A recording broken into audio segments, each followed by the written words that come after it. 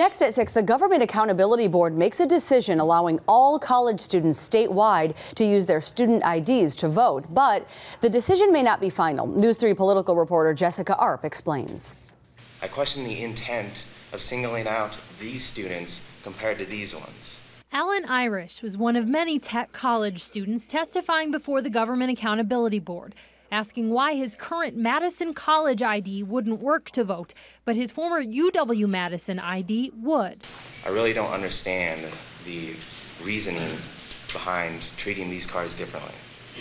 Because these are the same student in the same state, the same citizen. Tech College has argued a previous decision by the GAB should be overturned. It's unfair.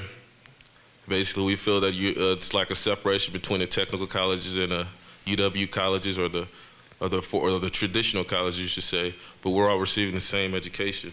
The GAB ultimately agreed. All in favor signify by saying aye. Aye. And say now that Tech College IDs can be included. You don't hear that from judges very often, say we are wrong.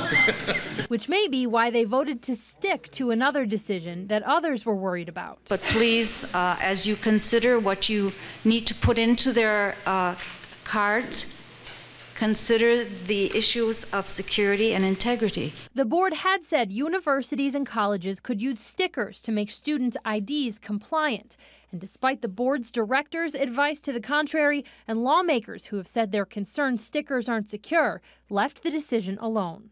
I think we should leave the sticker as is and do the best we can, maybe through a rule to make certain that it can be secure and not easily duplicated. I don't know if we're going to be directed to do emergency rules. My sense is we might, but I think the next stop is a conversation with the chairs of the committee.